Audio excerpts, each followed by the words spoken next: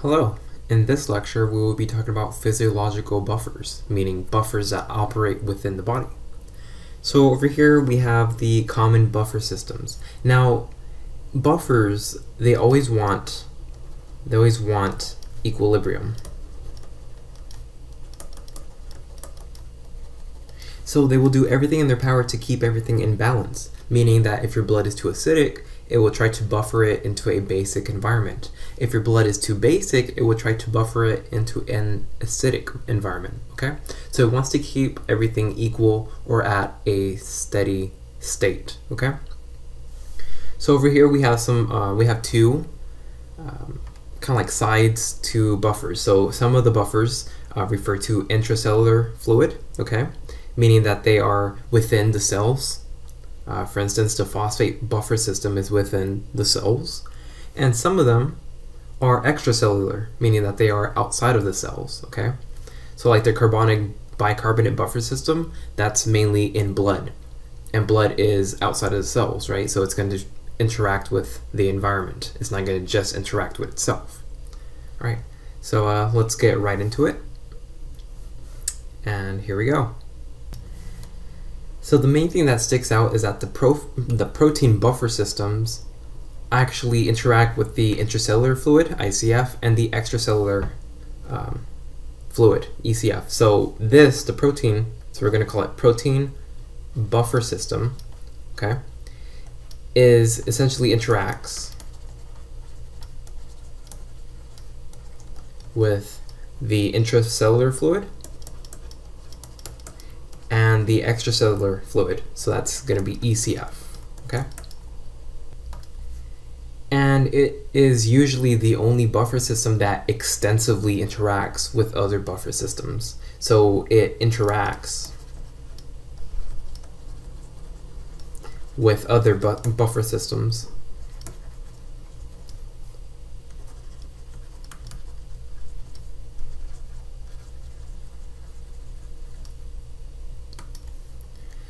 Now, focus on the ECF systems. The most important extracellular fluid buffer system would have to be their carbonic acid bicarbonate buffer system. Now, that's a mouthful, but essentially, this guy right here actually helps regulate the pH in the blood. So this one actually regulates the pH in the blood.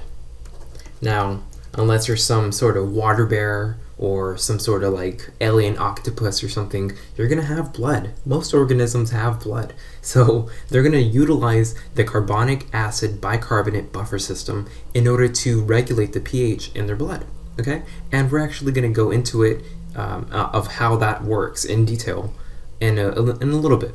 But I have another buffer system that needs to be described.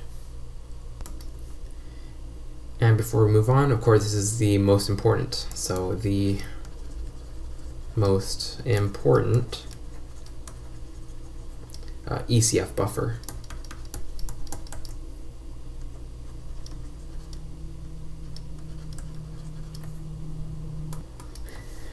Now, the phosphate buffer system is kind of important. Well, it's pretty important for the ICF. So the phosphate buffer system,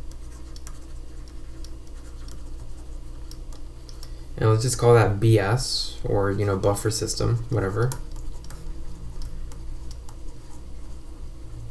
And it helps regulate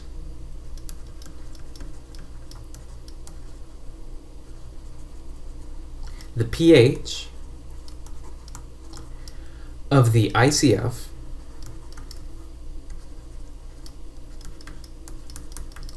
and urine.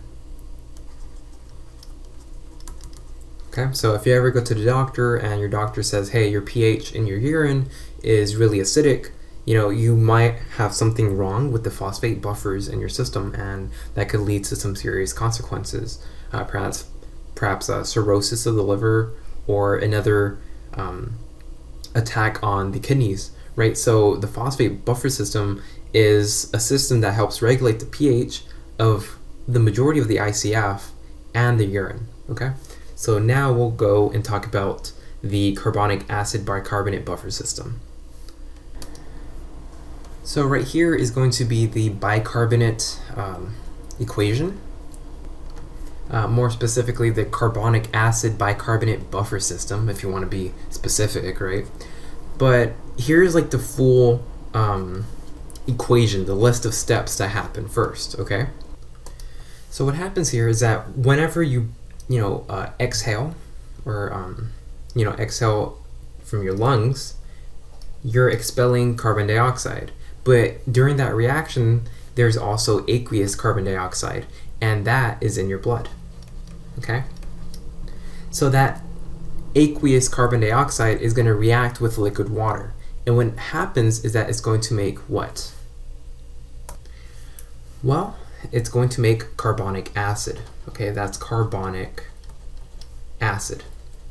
So the aqueous carbon dioxide in your blood reacts with the water in the environment to create carbonic acid, okay, which is acidic, obviously, has acid in its name.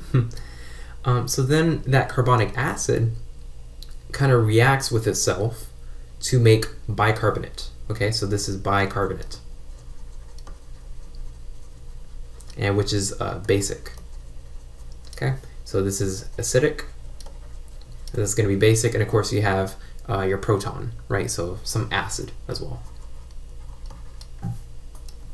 However, if you were kind of like slick, if you were very intuitive, you would know that some of this is very repetitious, right? So there's some repeating factors in this equation. For instance, we have carbon dioxide aqueous on this side, and on the left-hand side, we also have carbon dioxide aqueous. So these can actually cancel out, okay?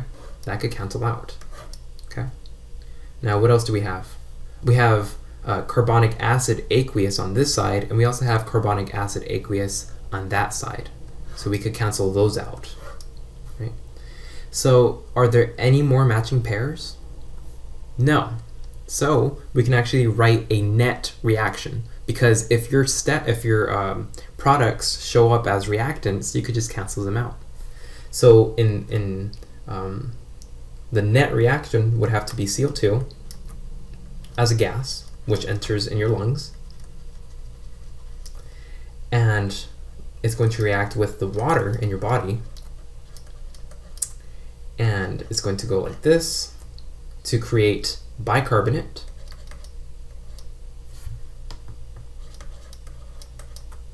which is the aqueous product, and then plus some acid, which is also aqueous.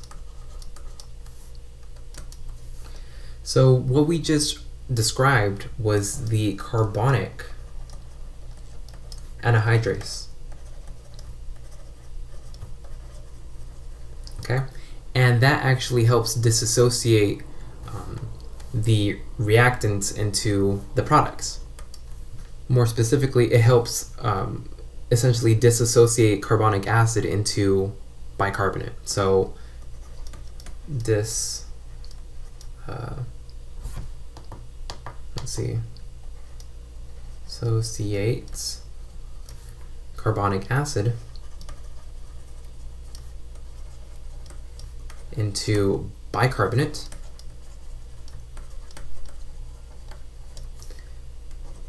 and H plus. So again, bicarbonate is HCO3 negative. If you don't see the carbonic acid, all you have to do is just combine these guys to make H2CO3, okay?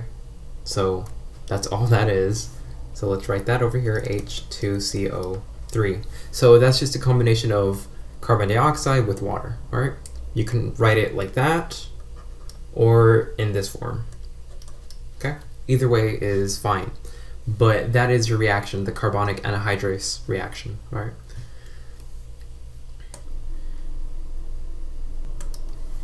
Now, the pKa for this reaction, so the pKa for this reaction is going to be about 6.4, which is pretty close to the pH of blood, 7.4. So it's fairly good, I guess, right here.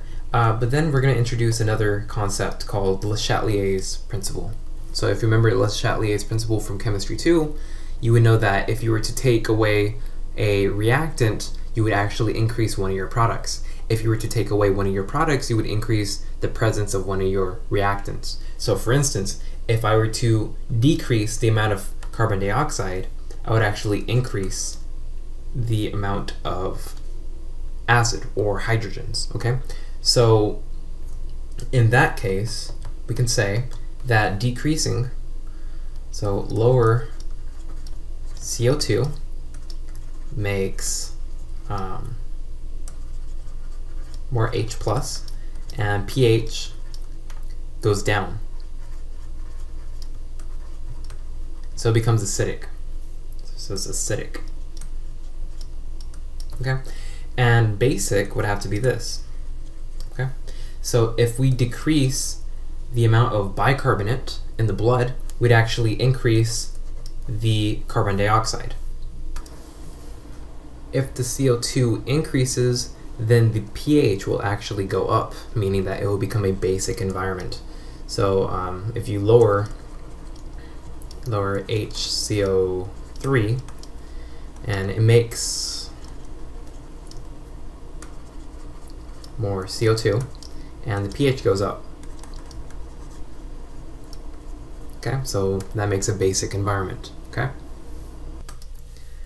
So if you were to add a base to the reaction, this is what would happen. So if we add base, in this case, let's say it's hydroxide, well, it's going to react with the what? Carbonic acid. Okay, so the base is going to react with the acid, and it's going to form the conjugate base. Okay, so this is going to be the acid right here. So it's going to be the carbonic acid. Let's just call it C acid, and that's the base.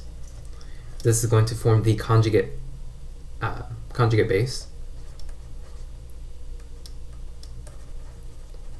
and this is going to be what? The conjugate acid. Okay, there you go. So of course, if you want to find the ratio, it would be HCO3 negative over H2CO3, right?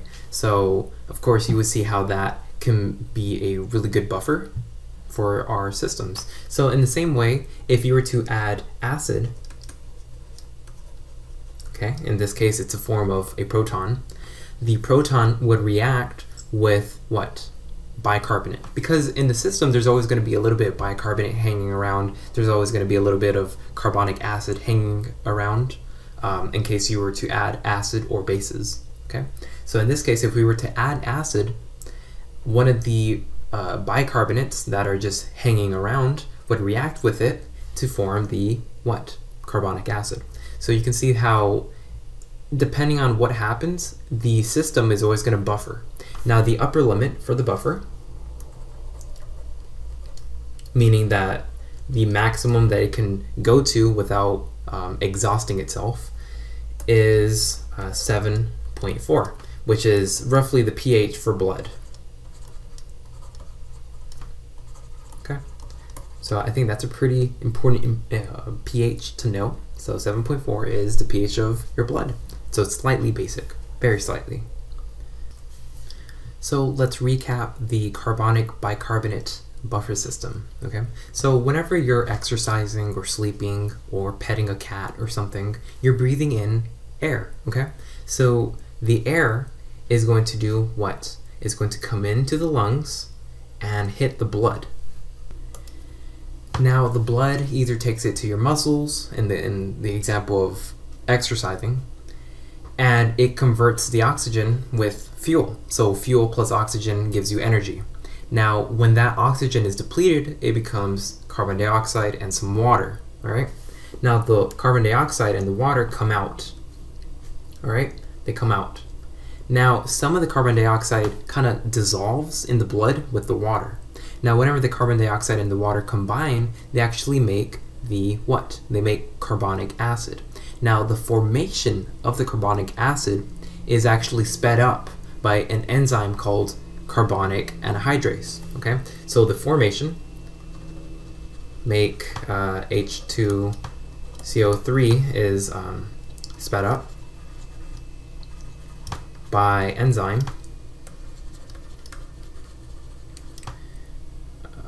carbonic acid. or carbonic anhydrase, okay? There you go. Now, that carbonic acid is then absorbed in the blood because initially the concentration of carbonic acid in the blood is very low. So whenever you add a lot of it, it's going to be absorbed, okay? So it does its things, you know, it helps regulate the pH of the blood, whatever. But sometimes there's an excess amount of acid in the blood. So for instance, there's too many protons hanging out. So what happens is that the blood, well, the plasma, takes some of the hydrogens away from the cells, away from the membranes, and that hydrogen is going to then react with the bicarbonate, okay? Now, whenever it reacts with the bicarbonate, it forms, again, the what? Carbonic acid. But then that carbonic acid goes through another reaction to form carbon dioxide and water. So you can consider the formation of the acid and the bicarbonate, to form CO2 and H2O, okay? And so that's what happens when you exhale. So if you go up to a mirror and you exhale, you're going to see the mirror fog up. Well, that's some of the water. That's some of the carbon dioxide, okay? And here's a quick fact. Did you know that if you were to lose weight, let's say 20 kilograms, more than half of those kilograms are going to be exhaled through carbon dioxide, okay? So when you lose fat from exercising, you don't sweat it out, you actually breathe it out, okay? And some of it passes through your urine. So for a quick recap, whenever you breathe oxygen, it goes through your lungs, into the blood, and goes into the active tissues and organs, for instance, the heart or the muscles. Then it is combined with fuel, for instance, glucose, which is simple sugar. It is then converted into carbon dioxide and water. That carbon dioxide then dissolves in the water to form carbonic acid. Whenever there's too much acid in the blood, the plasma is going to take away some of the acid, the protons, from the membranes and combine it with bicarbonate. Now that is going to give you carbon dioxide and water, which release from the body from an exhale. So hopefully that actually clears up the whole process of breathing and the regulation of pH in your blood and organs. And before I forget, the regulation for bicarbonate actually comes from the kidneys. Okay, so the kidneys actually produce and regulate the bicarbonate in your system. So now we will be going into depth with the function of the kidneys in the carbonic bicarbonate buffer system. Okay, so if the kidneys wanted to do a short-term adjustment to the equation, for instance, you know, maybe there's too many acids in the blood, maybe there's too many bases in the blood. Well, the short-term adjustment, so let's say short-term adjustment would have to be what? Change your breathing pattern, okay?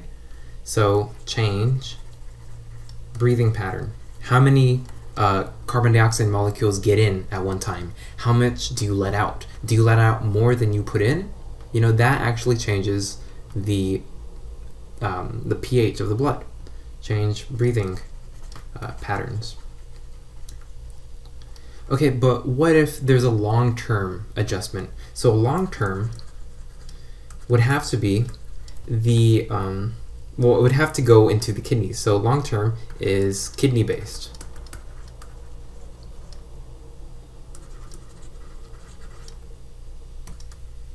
Because it has the option to actually remove excess acids or remove excess bases via the urine. So we can put remove excess, let's say, acids or bases. In this case, it would be bicarbonate, so HCO3 negative, via the urine. Okay. So there we go. So if you were producing urine that was too acidic, well, that's actually your kidneys saying, hey, you know, you have too much acid in your blood, your pH is too low, we're going to have to remove some of that acid to kind of make it a basic environment, get it back to 7.4, okay? So that's pretty important for you to know. Most of the time, not always, but most of the time, it's actually the acid that is the problem. Sometimes your urine is too acidic, so it's going to be the acid that goes. If your urine is too basic, well, it's going to remove some of that bicarbonate, but most often than not, some of the bicarbonate is going to be reclaimed. So most HCO3 is going to be reclaimed before it passes through the urine.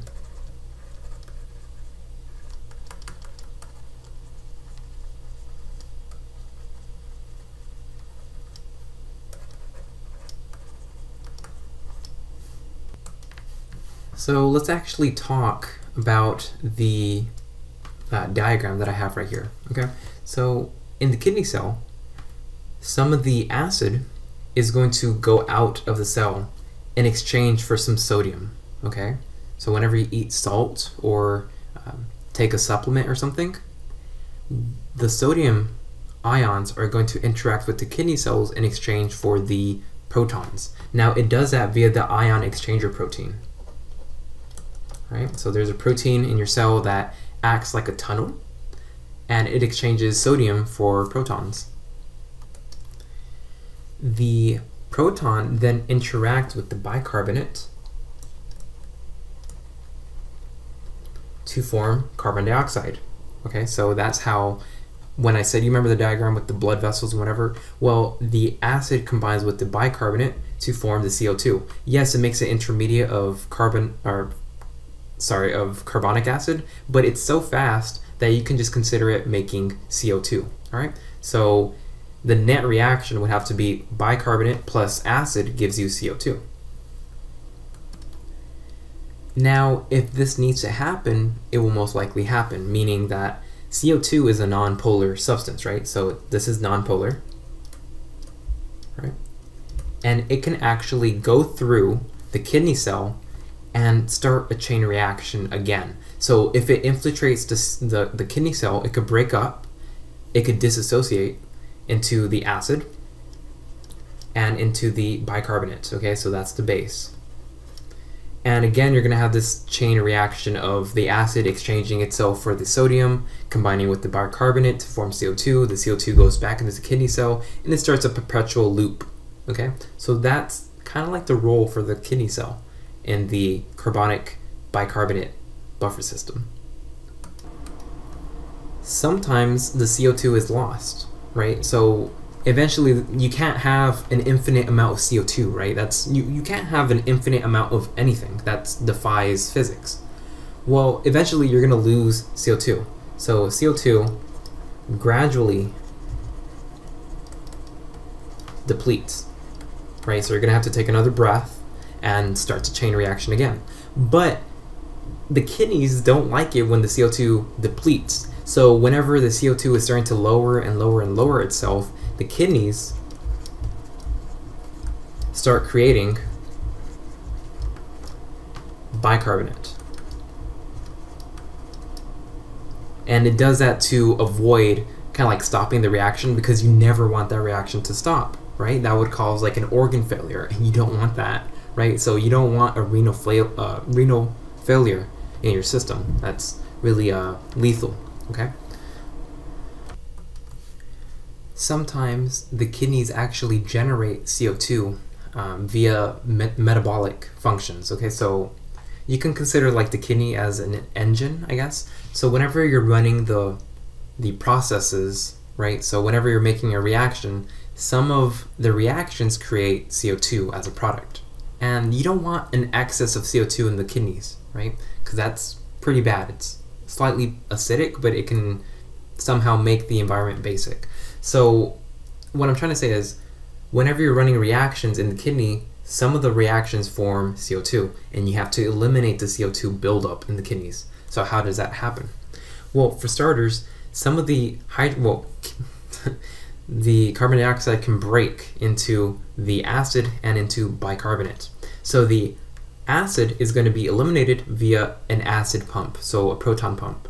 Now whenever that happens, it comes out via the urine, okay? So leaves as urine. And that is why urine is slightly acidic, okay? Because in an effort to lower the amount of carbon dioxide within the kidney cell, it is excreting acid out of the urine. For the rest of the bicarbonate is going to react with the ion exchanger protein, okay? So again, the ion exchanger protein is pretty important. In this case, we're not working with sodium, we're going to be working with chlorine, okay? So the bicarbonate leaves the exchanger protein and chlorine comes in, right? So that's essentially it. So this leaves as urine and the bicarbonate leaves into the blood. Now the bicarbonate is going to react with the acid to form carbon dioxide and water and leave as, exhalation. So this goes back into the blood plus H plus, you see? And that leaves as H2O plus CO2, and you're going to exhale.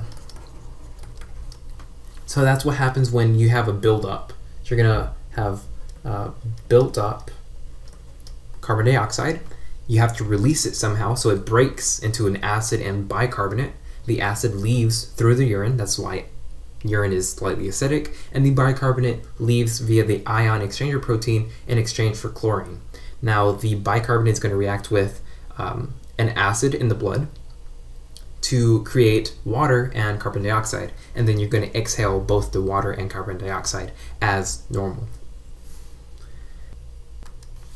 So now we will be talking about medical conditions referring to the acidity in blood, why it's so important. So you can see from this chart that the sweet spot would have to be 7.4 for your pH in blood. But if you were to be 7 or 7.6, you would be in a dangerous zone. Now, death should occur around 6.8 or below. It can also occur from 7.8 and up, okay? So that's when you die. It's pretty bad. So you're probably wondering what alkalosis is and what acidosis is. All right.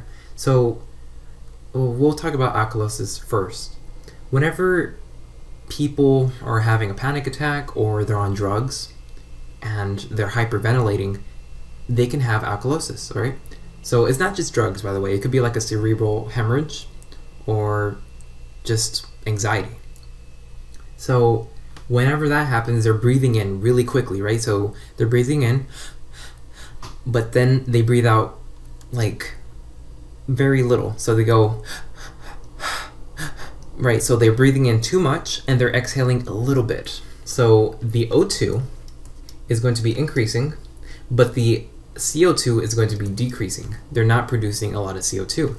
When that happens, the acid also decreases, okay? So eventually there's going to be more bicarbonate, more basic material in the blood, and not enough acidic material, protons in the blood, okay? So whenever that happens, the H goes down, and again, this is alkalosis, and CO2 goes down,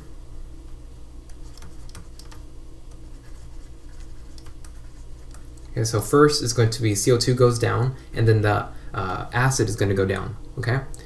And the pH is going to go up because you're entering a basic environment. So to recap, you're intaking more air than the CO2 that is being exhaled, okay? So there's more O2 than CO2.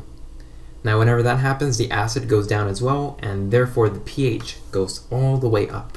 It could be lethal if left unattended.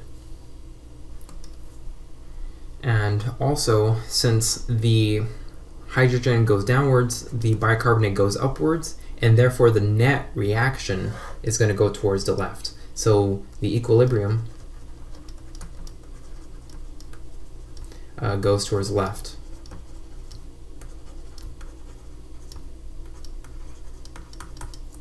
Okay, So, I mean, whenever I'm thinking about Le Chatelier's principle, I like to think of an aquarium tank. So imagine an aquarium tank, okay, with a very, very small partition, I guess, right? So here's our partition that we're going to have.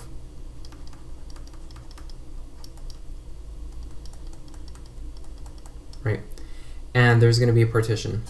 Now, this partition is not all the way closed. There's like a centimeter of gap between the partition and the bottom of the tank, okay? Now we're going to fill this up with some water, okay? So if I am creating more water over here, well, some of that water is going to go and escape to the bottom of the tank and fill up, okay? There you go. Now, if I'm producing, let's say, more CO2, so if I'm producing more CO2, I'm going to produce more acid. So if I'm producing more CO2, right here, then the acid is going to increase and shift towards the right. So that is kind of like the aquarium method that I use. So to recap, because we are decreasing the CO2, we're going to increase the HCO3. Because we're adding more water to this part, the water is going to escape and go here towards the left. Hopefully that's what kind of clarifies Le Chatelier's principle. So to combat alkalosis, it's pretty simple. You remember in the old movies where someone would win the lottery and they would like hyperventilate and pass out? Well, you would often see people give them like a brown paper bag and they would kind of breathe into it and breathe out. So what they're doing is they're putting the little bit of carbon dioxide into the bag, and then they're immediately taking in that carbon dioxide back into their system. Okay, so essentially they're breathing into an carbon dioxide enriched environment. Okay, so it's not necessarily a bad thing to kind of breathe into a carbon dioxide rich environment. Okay, so like I said, if you want to combat alkalosis, make sure that you breathe into a carbon dioxide rich environment. Now, another way that you can combat alkalosis is to react with NH4Cl. So whenever you do an NH4Cl infusion, the NHCl or the NH4Cl is going to enter the body, okay? And it's going to break, or it's going to dissociate into NH4 and Cl, right? Now this right here can be in equilibrium, so maybe 1 second it's NH4, the other second it's going to be NH3, okay? Well, NH3 is extremely volatile in the body, so it's going to immediately come out via the breath, okay? So it's gonna like shoot out from the breath, leaving only some H and Cl. Now remember what happens in HCl, how it can react with the kidneys when there's an excess of CO2. Okay, so that's going to help us, and it's going to alleviate some of the alkalosis in the body. Therefore, the acid and the chlorine are going to lower the pH, so you go from 7.6 back to 7.4, which is very helpful. So in other words, you have two ways of combating some alkalosis. You can either breathe into a paper bag or an carbon dioxide enriched environment, or you can do an NH4Cl infusion. Okay, so that was kind of like the physical way to get alkalosis, but we're then going to talk about having alkalosis via via like metabolism or metabolic processes. Yeah, metabolic, sorry.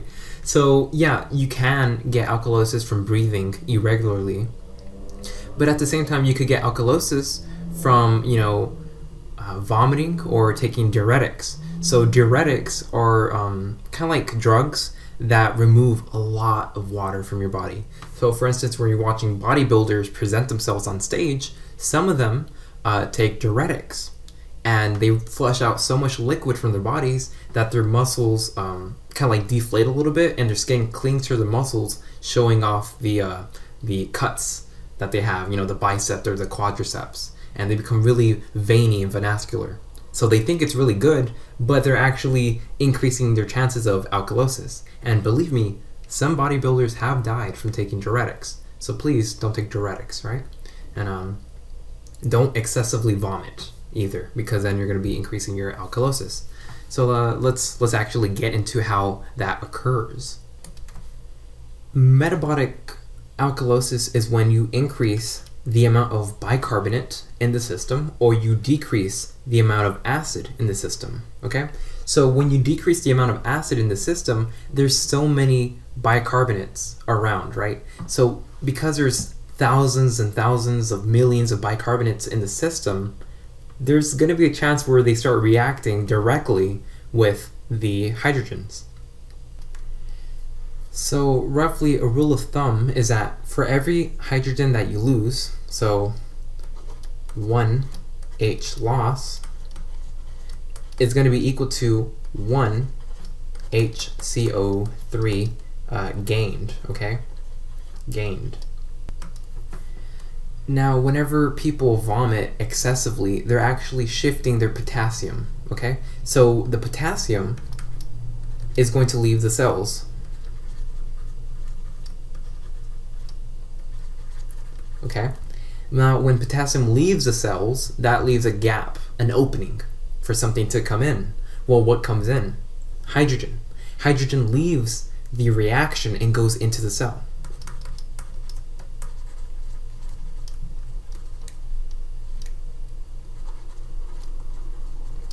Okay? So it leaves the reaction and goes into the cell, and therefore it increases the bicarbonate, or the alkalosis effect, right? So alkalosis is just really the absence of protons. So whenever people struggle with bulimia, meaning they have a disorder where they vomit excessively because they don't have a healthy relationship with food, you often see them faint because they're so weak, because their blood is too basic. So that's kind of like the effect of excessively vomiting, okay? So when you excessively vomit, you actually lose the potassium from your cells. They go into the system, and the hydrogen from the cells, or sorry, the hydrogen from the system goes into the cells and creates kind of like an excess environment of bicarbonate, which increases the pH of the blood, which makes it alkalosis. And if you keep doing this, eventually you will die from alkalosis. Right? So again, how do we combat alkalosis? Again, we can breathe into a paper bag and actually, create more CO2, or bring in more CO2, which in turn brings in more acid, or the kidneys can go into overdrive and try to remove the excess amount of bicarbonate in the system. Okay, so your kidneys can actually help you out, or you can help your kidneys out by breathing into a paper bag. Okay, so now we will be talking about metabolic acidosis, okay?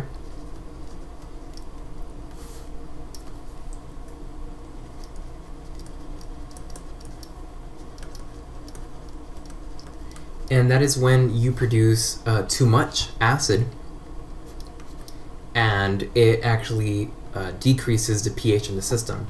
So, usually this happens when, hold on, when there's an excess of CO2, right, there's going to be an excess of acid. Because again, if we use the aquarium kind of like example, here's our little aquarium, and there's a little partition. If I add more CO2 over here, so if I add CO2, a lot of it is going to come back out to kind of become equal, and what's going to be produced is protons or acid, okay? So what happens, or when does the metabolic acidosis occur? Okay, well, metabolic acidosis occurs when there's an uncontrollable diabetes in the person.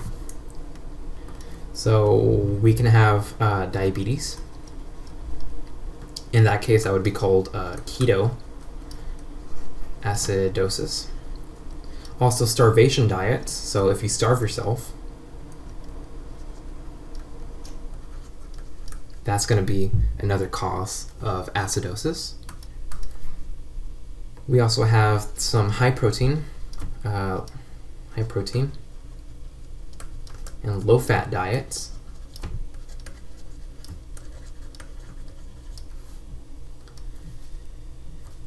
Also the overproduction of ketone bodies. Okay, and that lowers the pH. Also, sometimes when you're exercising, there's like a sudden surge of lactic acid, and that can cause acidosis. So large amounts of lactic acid.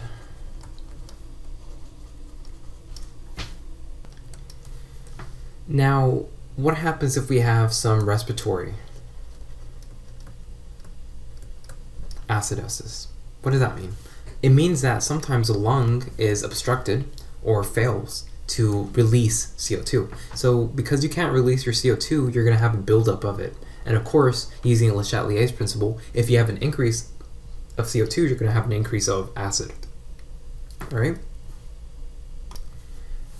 So one of the main causes of acidosis would have to be hypo, not hyper. Hyper is when you're exhaling too much. Hypo is when you're inhaling too much, okay? So hypoventilation.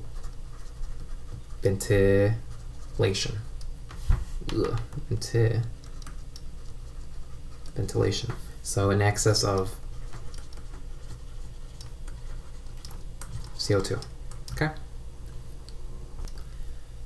Acidosis is typically solved normally. You know, change your diets, breathe normally, you know, fix the lungs so it functions normally. If you need to do something sudden, you can infuse bicarbonate. You can infuse bicarbonate right here.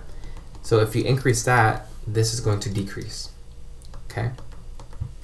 So you can actually infuse HCO3 as a treatment. Okay, there you go. Now let's actually talk about acidosis whenever it's consumed. In the US, a lot of people, for some reason, drink antifreeze. Now, why would anybody drink antifreeze? Well, not most people, but some people drink antifreeze because it tastes slightly sweet and it gives the same effect as being drunk. So it's cheaper, you can buy like a gallon of it for, I don't even know how much it costs, and you can feel drunk. But whenever you drink it, it will metabolize into glycolic acid, okay? Now glycolic acid is a very weird acid. Let's see if I can write it out. So we're gonna write it out right here. It's gonna be HOCH2COOH, if I remember correctly. And you know, the pH of that, excuse me, not pH, but rather pKa is going to be about 3.83. Okay, so it's very acidic. Well, the antifreeze is going to metabolize into glycolic acid and react with the system to produce a lot of acids, okay? So it's going to create acidosis and it could potentially kill you, right? So what happens if your friend or you somehow drink antifreeze, right? Well, I recommend that you go to the store and buy some alcohol, right? Some drinking alcohol. So, you know, get like a 60% solution of of vodka or something and drink it. Just chug it. So the reason why you want to do that is because ethanol has a greater affinity towards the glycolic acid. Okay, so ethanol, which is just one of the simplest things, right? So it's CH3. Actually, I don't like that. So it's going to be HC, and then combine that with some carbon right here, and of course the alcohol, right? So if you drink a lot of ethanol after you drink antifreeze, you should be fine because the ethanol is going to react with the glycolic acid and kind of like nullify it, so it cancels out and you won't die from acidosis, okay? So if you know anybody that drinks antifreeze, make sure they drink alcohol, Of course, I don't recommend drinking antifreeze in the first place. We will now talk about the hemoglobin transport system, or buffering system in this case. So the hemoglobin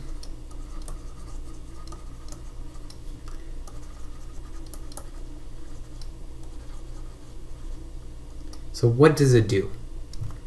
You can consider hemoglobins to be tiny little shuttles or trains that transport things, okay? So the blood can supply kind of like oxygen from the lungs into the surrounding tissues. So it can ship or transport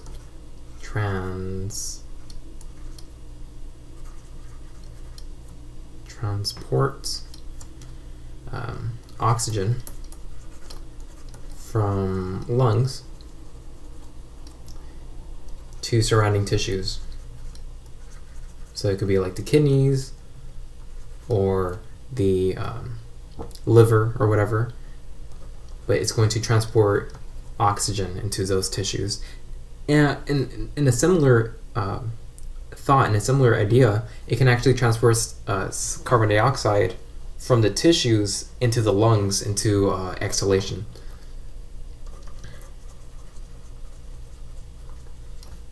CO2 from tissues to lungs for exhalation.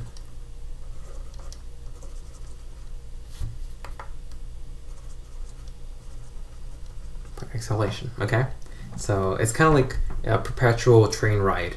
Things go in, they go to different areas of the body, and then they take in CO2, and they transport the CO2 back into the lungs, and the lungs exhale the CO2.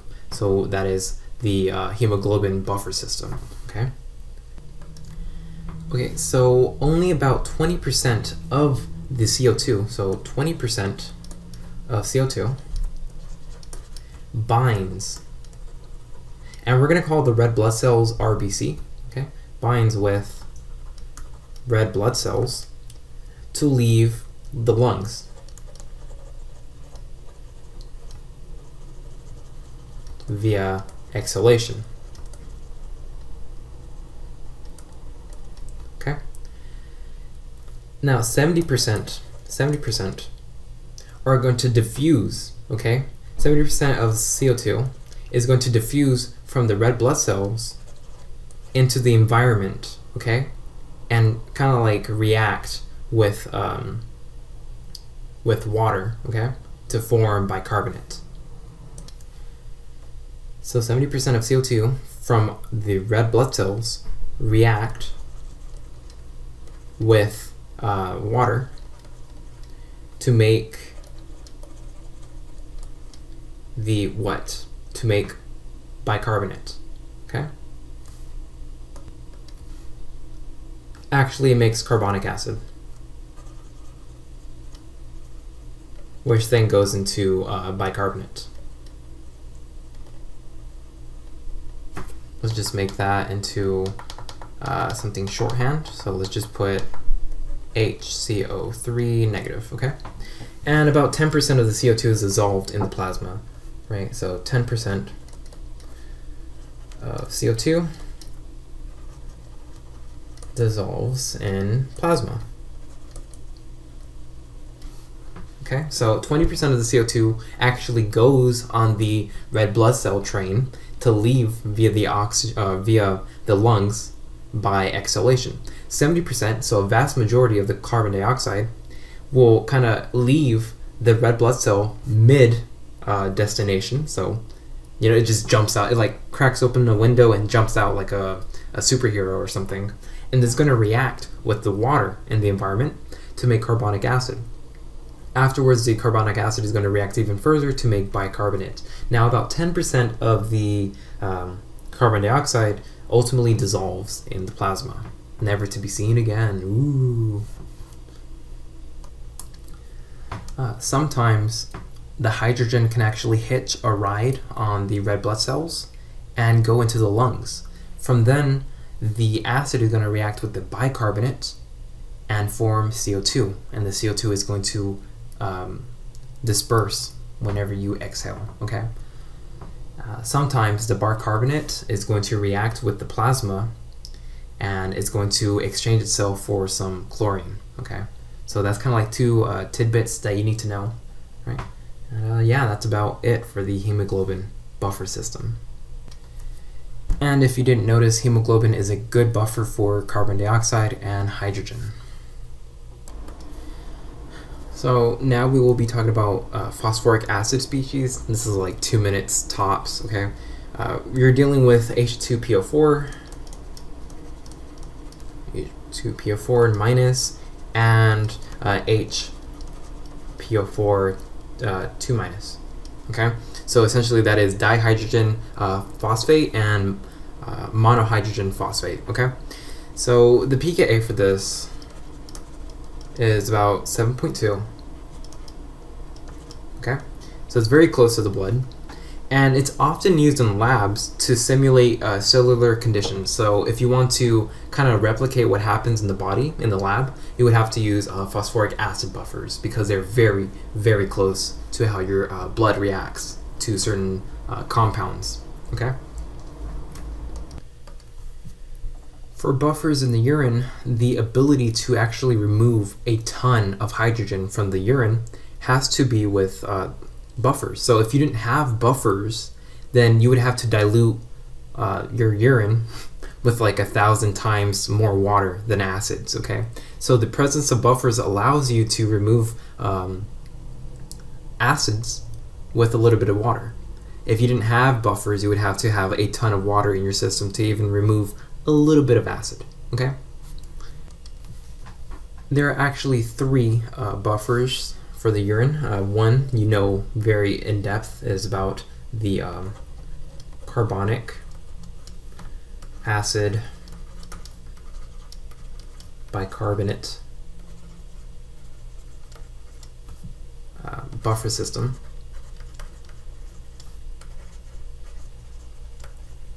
You also know about the phosphoric acid buffer system.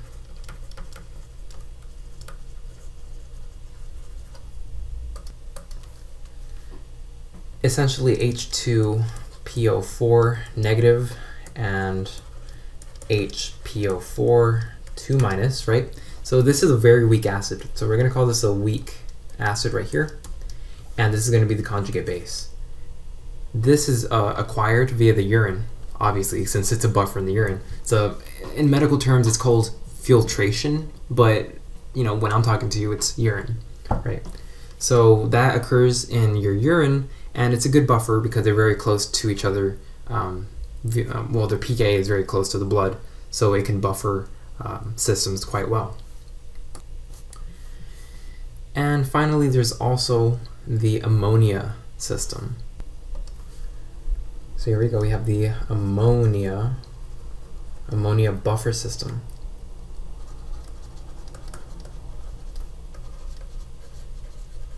Okay, and now there's going to be like a really, really complex word, and I don't want to confuse you, so I'm not going to describe it. I'm just going to say its name and like pass on, okay? And it is the tubular deamination of glucose. Excuse me, actually glutamine. I don't know why I was thinking about glucose. Glutamine, okay?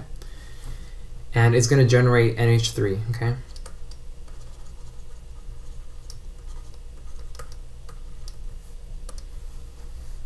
It makes NH3, transports it,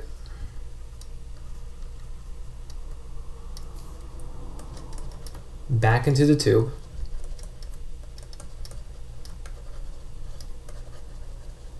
where it buffers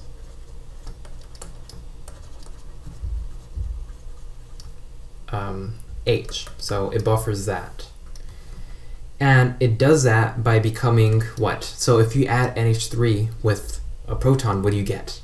You get NH4, 4 plus, okay? So it's gonna generate, so all you need to know is that there's a little tube, okay, somewhere, and that generates glutamine, okay? And that glutamine makes NH3. The NH3 goes back into the tube, and it's gonna react with the acid in the tube. Now, whenever you add the acid with NH3, you're gonna get what? Ammonium, okay? Ammonium. So that's how it buffers that system. And of course, bicarbonate is going to react with sodium. And of course, the ammonium is going to be transported to the urinary space. Okay. So hopefully this helps you out, and that's all for physiological buffers. And I know it was a long video. It's even longer for me to talk and edit. Okay, so yeah, hopefully this helps you out, and I'm glad that you took time to spend your day with me. So I hope you have a great day, and remember that I love you. Thank you, and take care.